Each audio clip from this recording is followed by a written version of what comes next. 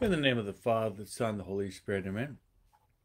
I'd like to welcome you all to our Perseverance family conversation. And as always, it's great to be with all of you as we enter to this fifth Sunday in the Lenten season, 1 week away from Holy Week and 2 weeks away from the celebration of Easter, which is the resurrection of our Lord and Savior Jesus Christ from the dead, who came to give us life in abundance. So as always, we like to begin our conversation by inviting Mary to be with us. Mary is the Mother of God. Mary is the Mother of the Church. Mary is the Mother of each and every one of us. So I'd like to invite Mary to be with us and pray the prayer that she loves most. That prayer is, of course, the Hail Mary. Together. Hail Mary, full of grace, the Lord is with thee. Blessed art thou among women, and blessed is the fruit of thy womb, Jesus. Holy Mary, Mother of God, pray for us sinners, now and at the hour of our death. Amen. My friends, let's now invite our spiritual director to be with us. Our spiritual director is the Holy Spirit. Holy Spirit has many titles. He's known as the Paraclete. The Catechism of the Catholic Church calls the Holy Spirit the gift of gifts. The sequence that we pray in Pentecost, we pray the Holy Spirit as the sweet guest of our souls. And then we pray to the Holy Spirit also as our counselor. He's also our consoler. The Holy Spirit is also the interior master. St. Paul reminds us that we really don't know how to pray as we ought. But good news. It's the Holy Spirit that intercedes with ineffable groans so that we can cry out, Abba. Abba, which means Daddy or Father. So let's invite the Holy Spirit to be with us, to give us a lot of light in our mind, light in our intellect. As well as let's beg the Holy Spirit to give us that interior fire of love. To set our hearts on fire with the love for God and all those things that refer to God. As we pray, come Holy Spirit, fill the hearts of your faithful, and enkindle within us the fire of your divine love. Send forth your Spirit, and they shall be created. And thou shalt renew the face of the earth. Let us pray. O God, who did instruct the hearts of your faithful by the light of the Holy Spirit, grant us by the same Spirit we may be truly wise,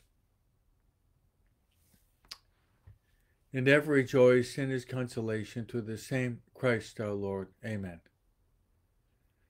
Glory be to the Father, to the Son, to the Holy Spirit, as it was in the beginning, is now, and ever shall be, world without end. Amen. Our Lady of Guadalupe, pray for us. Saint Joseph, pray for us. Saint Michael the Archangel, pray for us. Saint Gabriel, pray for us. Saint Raphael, pray for us. Saint Ignatius of Loyola, pray for us. Saint Maria Faustina Kowalska, pray for us. All God's angels and saints, pray for us. In the name of the Father, and of the Son, and the Holy Spirit. Amen. So I welcome you all to our Perseverance family. And this is our custom after we pray together, because the family that prays together stays together.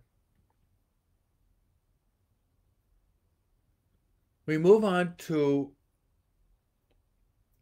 the prayer that I would like to offer for all of you.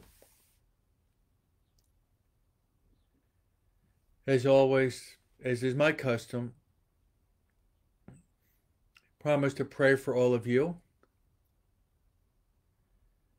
as we draw closer to Holy Week, which is next Sunday, and then Easter 2 weeks from today. I'd like to place you on the altar in the Mass and offer these specific intentions.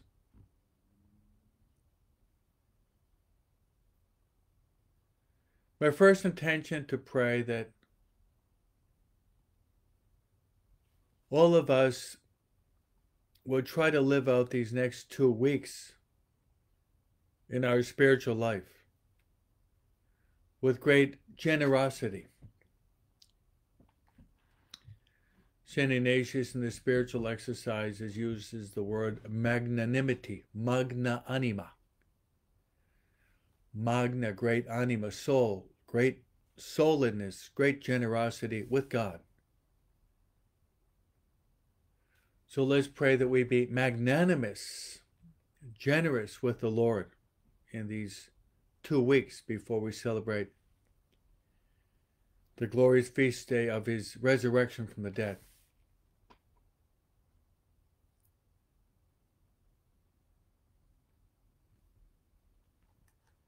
My next intention will be, I'd like to pray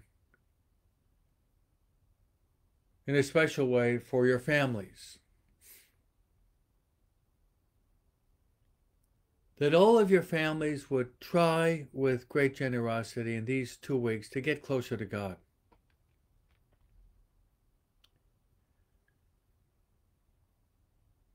There may be some of your family members who have been drifted away from God, that they would, let's pray for them, that they'll make good confessions in these 2 weeks. Cleanse their souls from sin and to return to God with all their heart, as the prophet reminds us.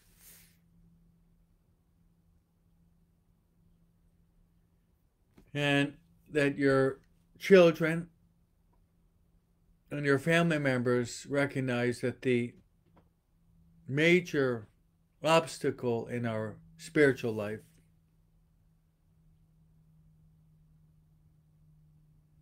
the major obstacle in achieving true happiness, because we all want to be happy in this life as well as in the life to come, is related to the reality of sin. The last words that Jesus says in the Gospel in John chapter 8 to the woman caught in adultery, Jesus says, I do not condemn you, but go and sin no more. Those are the words of our Lord and Savior Jesus Christ to this woman caught in adultery.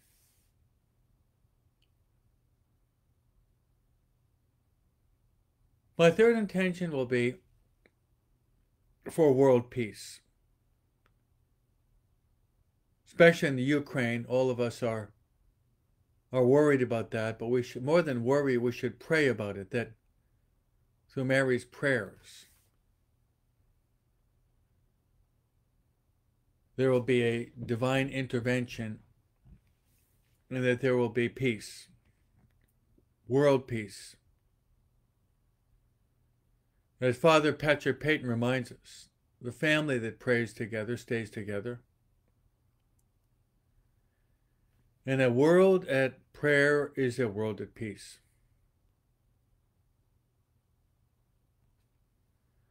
I'd like to ask you to pray for another intention.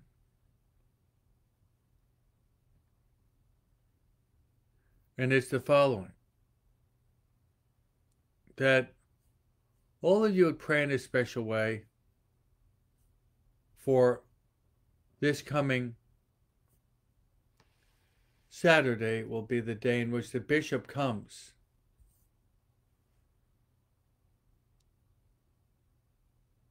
to the parish to confirm our young people. So there'll be 2 masses next Saturday. The bishop will come to confirm the young people. 100 in total. 2 masses of about 50. Pray that they will be well prepared to receive this wonderful sacrament. Sacrament in which they are called to be soldiers of Christ. And in the ritual prayer of confirmation, they're called to both to defend the faith and to spread the faith. They're called to allow these gifts of the Holy Spirit to grow and flourish and blossom and overflow in their relationship with others. And those 7 gifts of the Holy Spirit that we should all know and try to cultivate in our own lives are, what are they? Wisdom, knowledge, understanding, counsel, fortitude, piety, fear of the Lord. Those are the 7 gifts of the Holy Spirit that were received in baptism, but confirmation is a time in which they're fortified all the more. So I ask you to pray for all of them.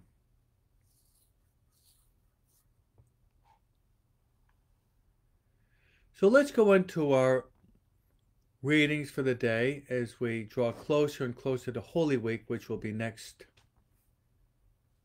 Sunday.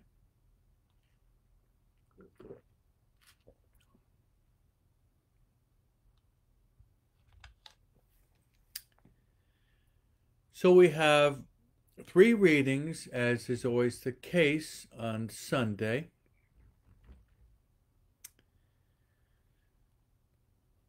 The Second Vatican Council, in the documents on the liturgy, Sacrosanctum Concilium says that every time we go to Mass, we have the privilege of nourishing ourselves from 2 tables. The first is the table of the Word of God. The Word of God. We always start off Lent where Jesus is fasting in the desert for 40 days and 40 nights. And he's hungry. And the devil tells Jesus to turn stones into bread.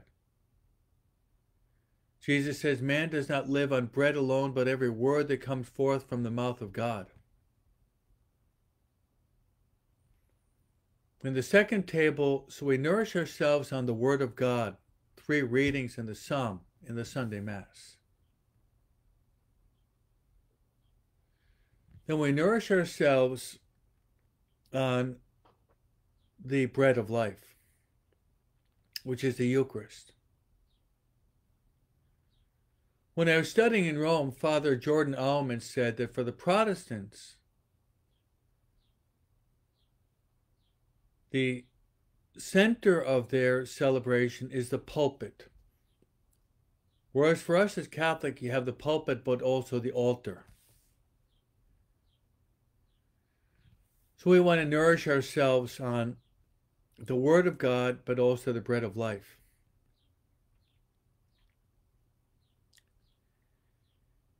A suggestion as you get closer and closer to Holy Week.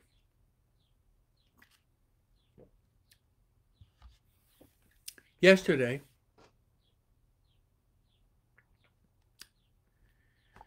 in the afternoon, I had a retreat for the First Communion children,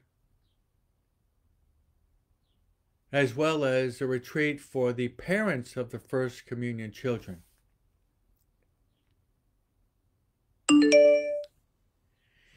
In this retreat, I gave the parents a talk on the First Commandment. Then they were able to break into groups and talk about this. Then me and another priest, we spent a couple hours hearing confessions of the parents. During the time of confession, the children came in with the parents to view a movie which came out about 10 years ago.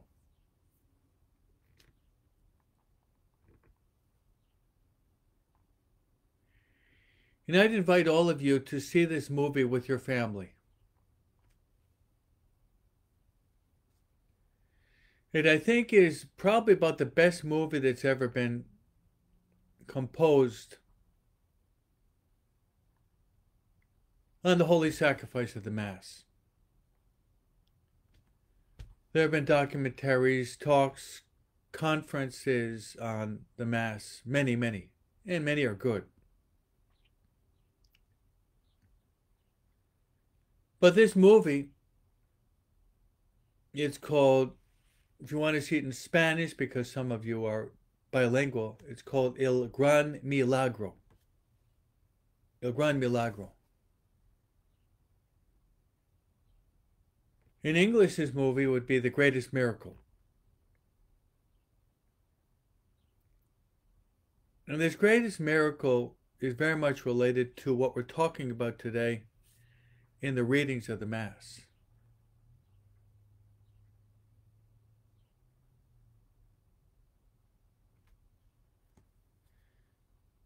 It's a movie that shows three individuals in the very beginning of the Mass with very serious problems.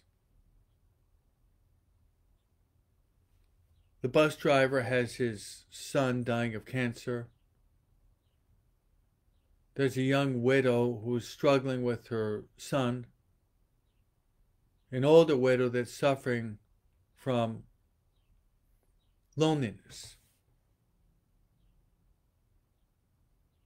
Three of them are battling with these three different problems, and they're experiencing sadness at the beginning of the film.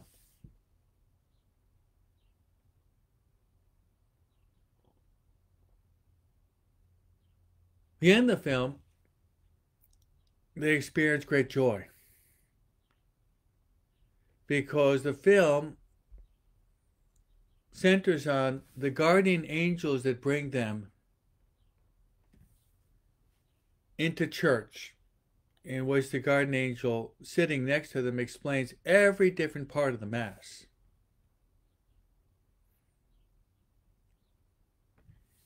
Every different part of the Mass.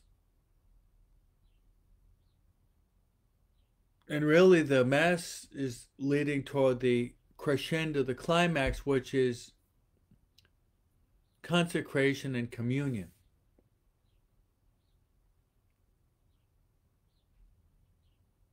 Consecration and communion.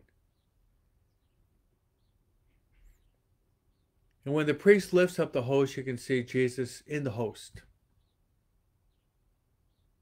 When the priest is absolving sin, you see the priest turns into Christ himself.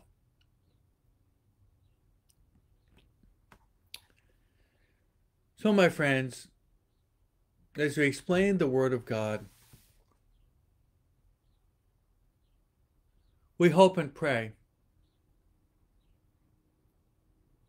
that you will see that movie and appreciate all the more the greatest miracle. The greatest miracle, which is the holy sacrifice of the Mass. That you would nourish yourself on the Word of God. That's what we're doing every morning. But you would nourish yourself also on the Eucharistic banquet, the body, blood, soul, and divinity of Jesus present in every consecrated host.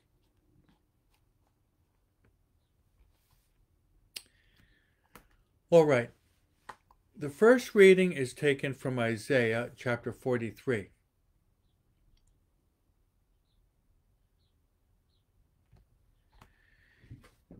And the essence of this reading is God will come to help to transform our lives. He will transform our desert and make a way. In the wastelands there will be rivers. Wild beasts honor me, jackals and ostriches, for I put water in the desert and rivers in the wasteland for my chosen people to drink.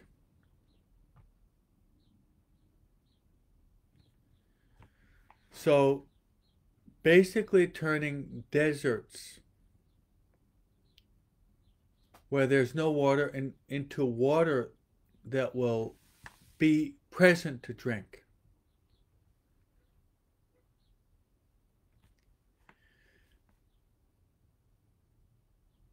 I'd like to give you 3 biblical passages that are parallel to this whole idea of water and drinking and how we can apply this to our lives. And they're the following.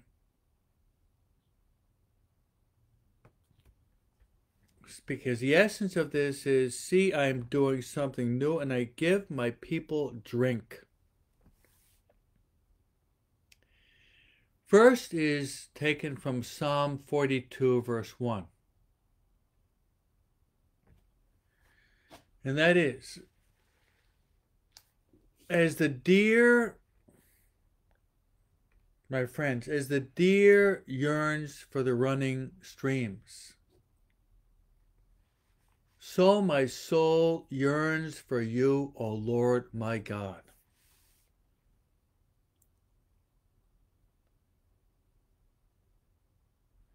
As the deer yearns for the running streams, so my soul yearns for you, O Lord my God.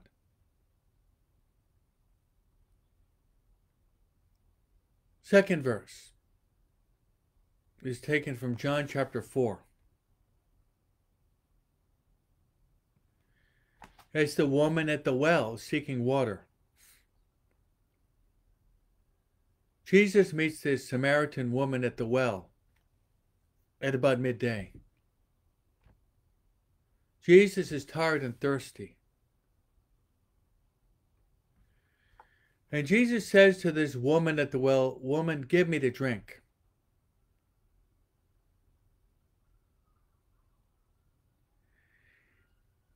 And the third verse I'd like to give to you is John chapter 19.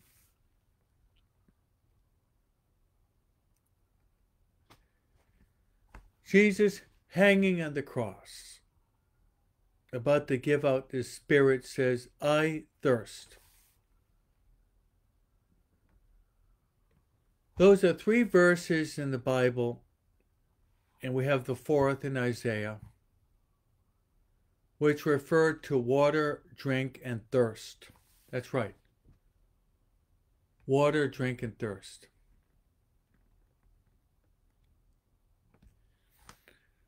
In the Catechism of the Catholic Church, there's a quotation from the great St. Augustine.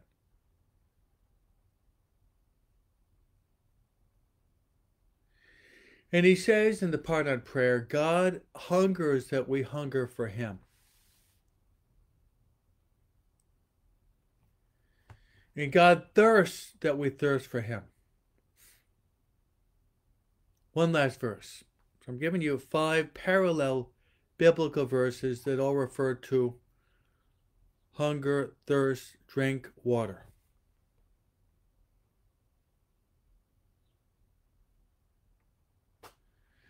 And it's John chapter 6. Jesus says, I am the bread of life. Whoever eats my body and drinks my blood will have everlasting life.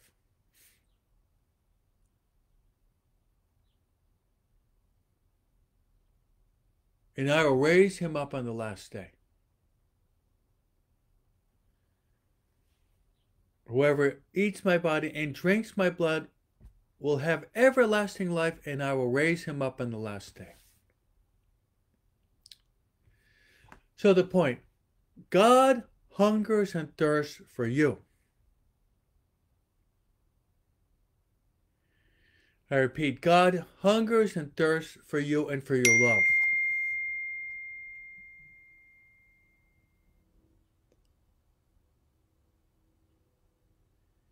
But God also wants you to love him in return. It's a two-way street. God always loves us, but he wants us to love him back.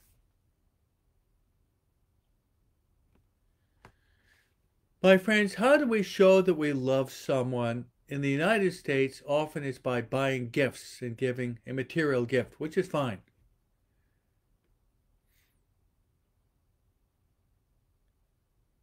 But another way in which we can show we care for someone, we love that person, is to give that person time.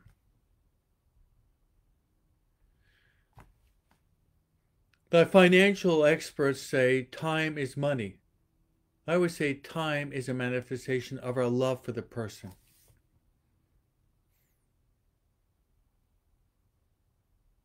It's a manifestation of our love for the person. We love a person, then we should be willing to dedicate our time for that person. So my friends, give time to God. Give God an hour. Your holy hour, not your happy hour, your holy hour. Give God time. And he'll give you eternal happiness. So true. I repeat, give God time. He'll give you eternal happiness in heaven. You give God an hour every day, then he's going to bless the other 23 hours.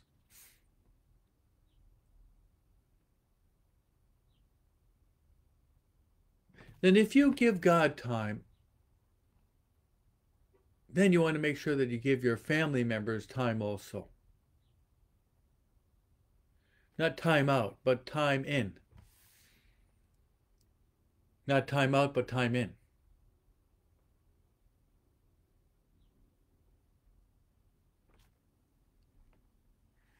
So my friends, that's the first reading related to water and thirst and hunger on a natural level, and we want to try to raise it to the supernatural level, that God hungers and thirsts for us. But he wants us to hunger and thirst for him.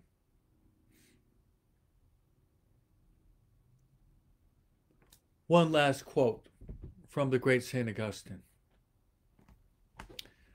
who was hunger and thirsting and slaking his thirst on sexuality. After his conversion, St. Augustine pens the first autobiography called Confessions, in which he says, O Lord, you have made our hearts for thee, and our hearts are restless until they rest in thee.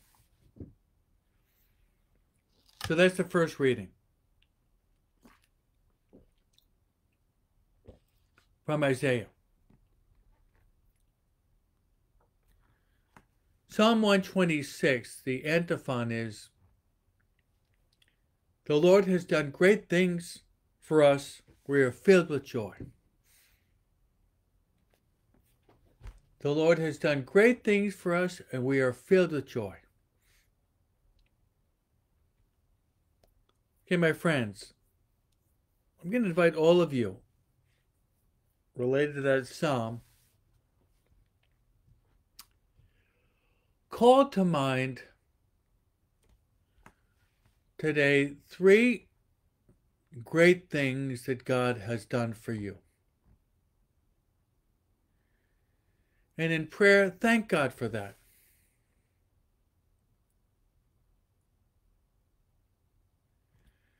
I repeat, call to mind 3 great things that God has done for you and thank God for that. I'll give you an example. I'm eternally grateful for the fact that I was baptized.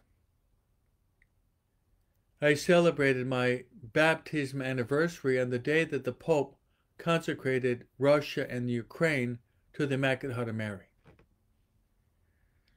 I happened to be baptized on March 25th. What a blessing. So double thanks to God for my baptism, but I was baptized on the Annunciation to Mary. What a beautiful day to be baptized. Second, I'd like to thank God for my parents and having had a good family upbringing. I'm thankful for that.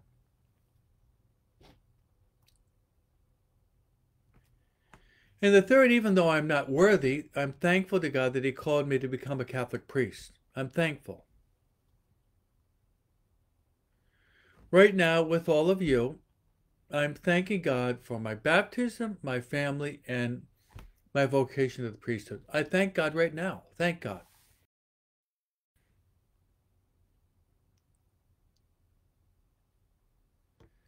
Constantly, we should be thanking God.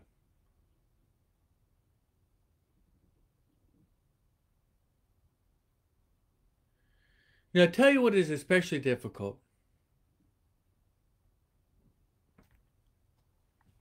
When we're going through tough times, we're going through desolation.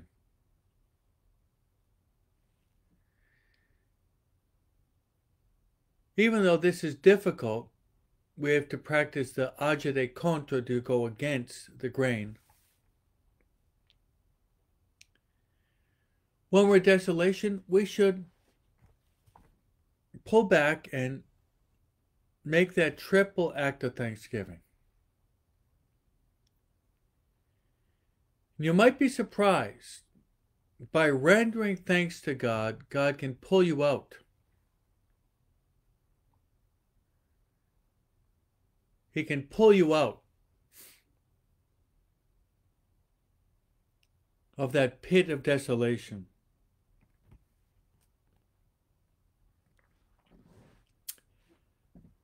Okay, I'd like to move now, my friends, into the second reading. Second reading, we have a letter of St. Paul to the Philippians.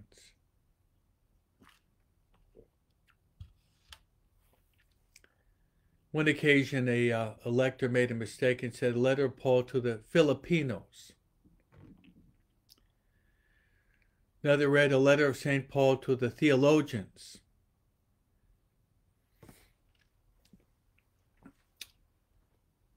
It's not the Philippians or the theologians, it's the Philippians and the Thessalonians. But the essence of the reading of St. Paul to the Philippians today is St. Paul is saying that everything is considered as rubbish or trash or useless, except one thing. Getting to know and to love our Lord and Savior, Jesus Christ. That's right. St. Paul considers everything as rubbish, garbage, refuse, trash, everything. Everything. Except one. Getting to know and to love and to be possessed and to possess our Lord and Savior Jesus Christ. Nothing more important than that.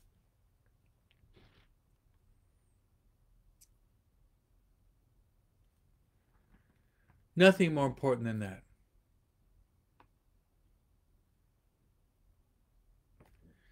Very simple lady last Tuesday, after I gave my talk on the spiritual exercises on the public life of Christ, the luminous mysteries,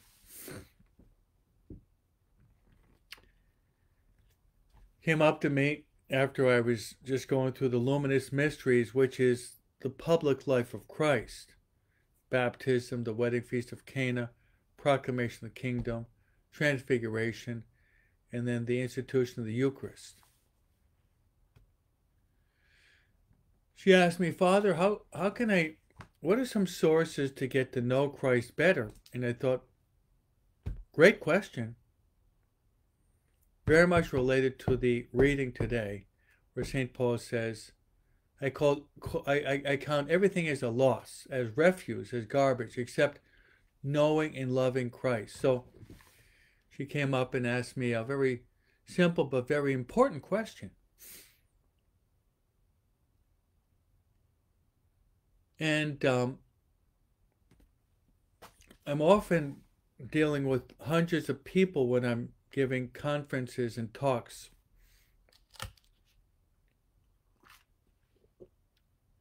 And I told her, in the Bible, that's where we will encounter God.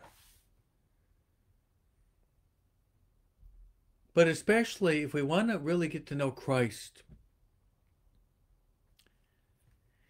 in a deep and dynamic way, get to know Christ, it's in the Bible, yes. But the heart of the Bible, my friends, is we've got 73 books in the Bible, 46 books in the Old Testament, 27 in the New Testament. The very heart of the Bible are the Gospels. And this very simple woman was not aware of that. And I said, well, you have a Bible? Yes, Father. Well, go to your Bible. In the New Testament, you're going to encounter Matthew, Mark, Luke, and John. That's right. By reading Matthew, Mark, Luke, and John, you're going to get to know, as St. Paul says, the excelling knowledge and love of our Lord and Savior Jesus Christ. Paul speaks about possessing Christ and allowing Christ to possess us. That's what we want. We want to be possessed by Christ. That's our desire. People will sometimes come up to me also, Father, the Bible. Yes, what about the Bible? Well, should I read the Bible? Of course, read the Bible. Well, if I'm going to read the Bible, where should I start? Now, many believe it's best to start just in the Old Testament and read from the Old Testament all the way to the book of the Apocalypse. I don't think that that's the wisest thing to do. You can do it that way. You're free. But I think the best way to start off is start by reading the Gospels. That's right. I heard a commentary on this topic that said, first read the Gospels, and then read the Gospels, then read the Gospels. So he insisted that you read the Gospel 3 times before then you move into the Acts of the Apostles, then the letters of St. Paul, then the Catholic letters, reading first the New Testament.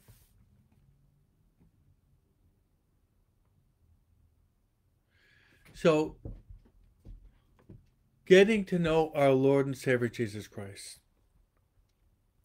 Bible, and then a good Bible commentary. There are many. And if you ask me, I would suggest, it came out a few years ago, and I have it in my library. It's called the Didache Bible. It's called the Didache Bible.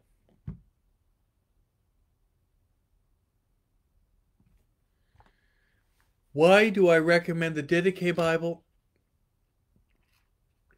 It's published, I think, by Ignatius Press, because the whole of the Bible below is explained.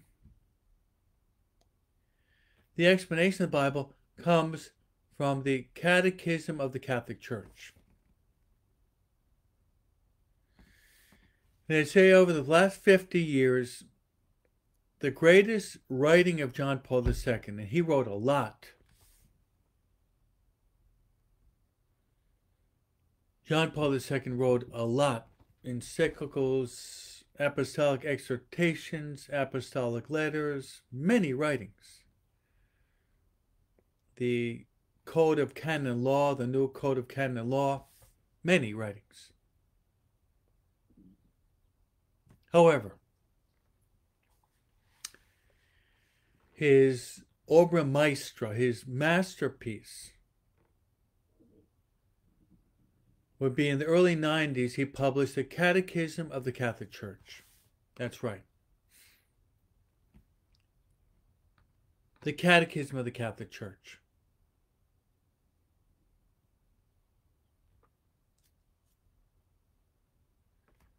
Now, the Catechism of the Catholic Church, my friends, is a spiritual catechetical masterpiece. So the Didache Bible, my friends, the Didache Bible has the whole Bible, but below the footnotes are a comment on the biblical passage from in the light of the Catechism of the Catholic Church, which is superb. Superb.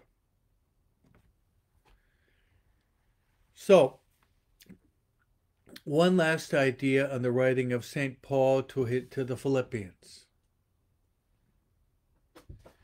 And to repeat, the essence of this reading is very beautiful. St. Paul says that he considers everything as a loss because of the supreme knowing of Christ Jesus my Lord. And he actually says everything in comparison with Jesus is rubbish. Rubbish, which means garbage, trash. So I'd like to make an Ignatian commentary on this. In the spiritual exercise of St. Ignatius,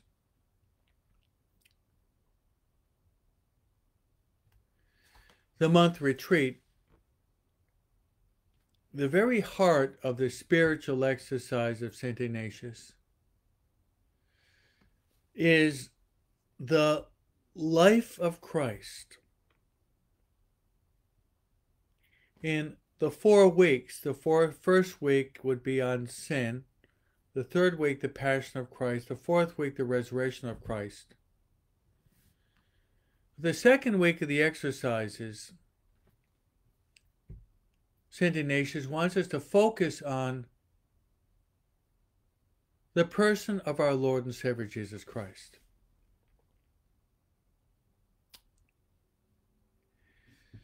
So much so that he would recommend usually 11 to 12 days of the month retreat. So the 2nd week is not chronologically 7 days, but often 11 days. Where St. Ignatius insists that we meditate and contemplate. We meditate and we contemplate one person. And that person is our Lord and Savior Jesus Christ, which is the essence of the reading of St. Paul to the Philippians chapter 3. Philippians chapter 3 is very Christological. Christ is the center, the centerpiece of Philippians chapter 3.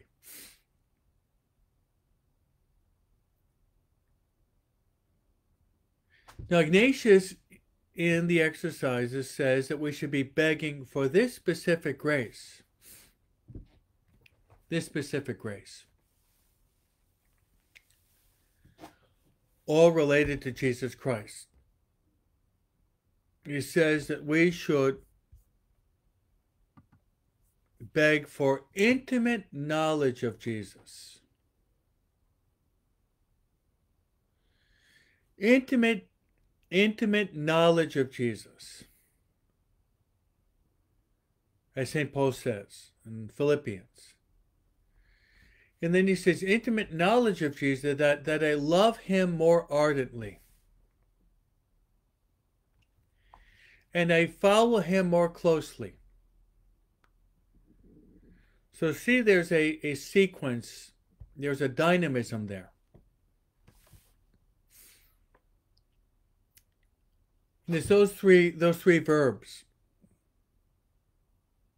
all related to Jesus Christ. The three verbs, infinitives, would be to know Jesus Christ, to love Jesus Christ, and to follow Jesus Christ. To know Jesus Christ, to love Jesus Christ, to follow Jesus Christ. Knowledge generates love. Knowledge generates love. And love generates a desire to follow. And I would add two more to the Ignatian equation. Is knowledge generates love, love generates following, following generates imitation. We want to imitate our lover, Christ. And the end result of knowing Christ, loving Christ, following Christ, imitating Christ is transformation. Such that St. Paul will be able to say, it's no longer I who live, but Christ who lives in me. The transformation, the Christification, the metamorphosis of ourselves in which we're becoming like our lover, and that lover is Christ the Lord.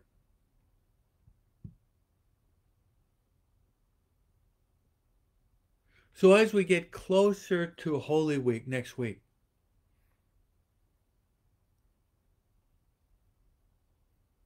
let's beg for that grace. It's a wonderful chapter that we really like St. Paul. Everything is rubbish. Everything is trash. It's not related to knowing Christ and loving Christ and allowing Christ to possess us and we possess Christ. And that's exactly what I said a half hour ago. When we receive Holy Communion, we possess Christ and Christ possesses us. That's the secret. We are possessed by Christ and Christ possesses us when we receive Holy Communion. Because Holy Communion is Christ himself. All right, my friends. That being the case,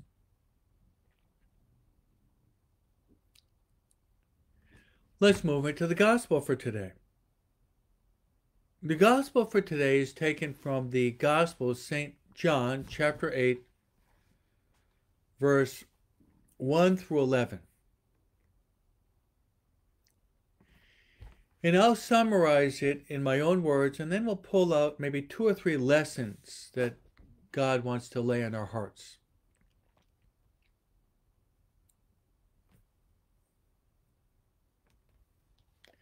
So we see Jesus goes to the Mount of Olives. Then Jesus gets up very early.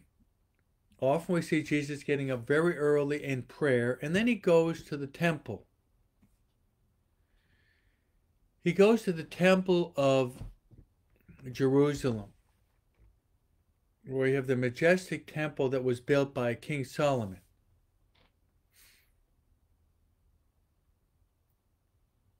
So there in the temple, the people,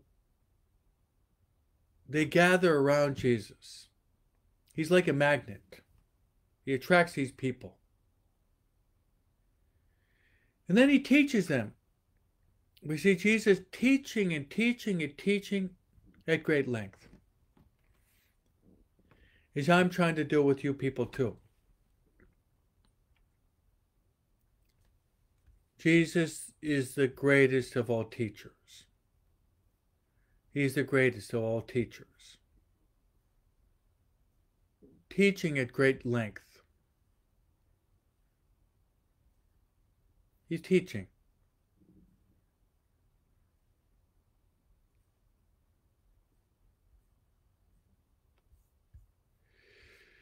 And then something happens. These scribes and Pharisees were always trying to trip Jesus up.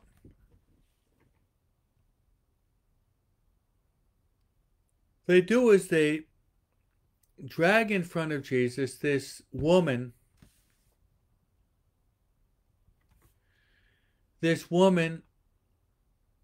who was caught in the act of adultery. And they're bringing this woman to Jesus to test Jesus so they can have Jesus condemned.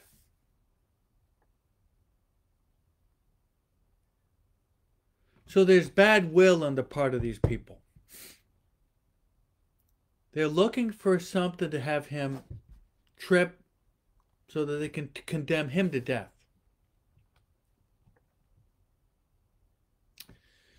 And there's a wonderful presentation of this in the movie of Mel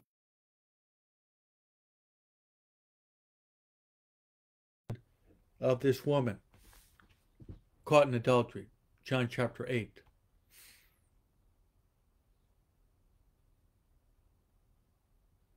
So they say to him, Master, the law of Moses says this. A woman that's caught in adultery, according to the law of Moses, points out that this woman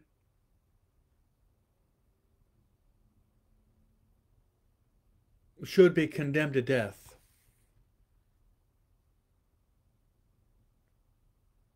And how? By that of stoning. So that's the presentation of these Pharisees and these scribes, with the purpose to trip Christ up so that then they can have him condemned to death.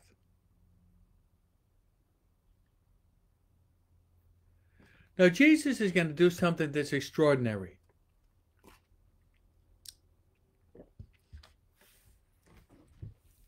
He does not respond right away to the Pharisees and the scribes. And what Jesus does is, with his finger, gets down on his knees, and with his finger, he's writing in the sand.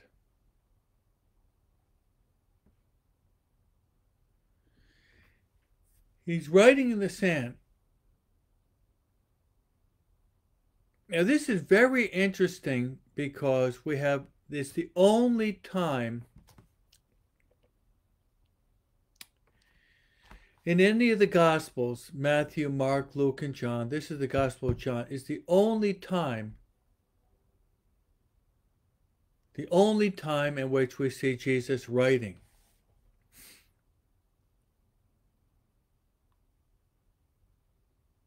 So they press Jesus for an answer, and he doesn't respond right away.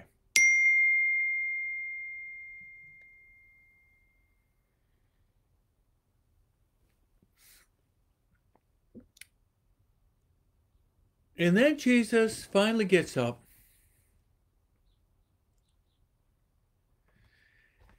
after having writing on the ground.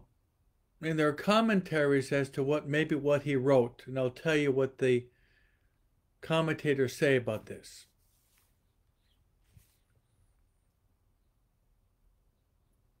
Jesus gets up and says, looking at them, whoever among you is without sin, whoever among you who is without sin, okay, you can pick up the stone and you can throw it at her.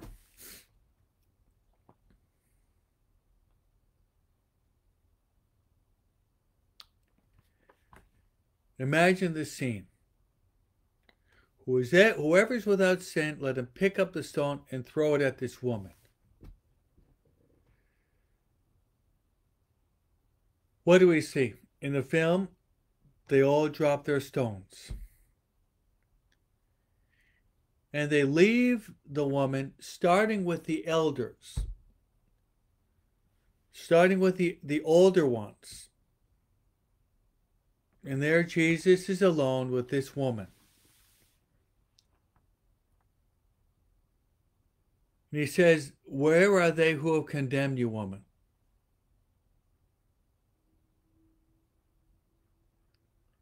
Has no one condemned you? And she says, no. And Jesus goes on to say, neither do I condemn you. But the last verse of Jesus is very telling. He says this, neither do I condemn you, but go, and from now on, do not sin anymore.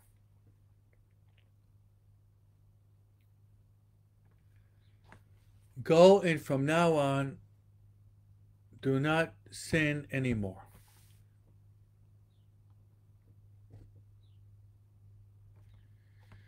So, my friends, it's a beautiful passage. I invite you to read through it and meditate upon it.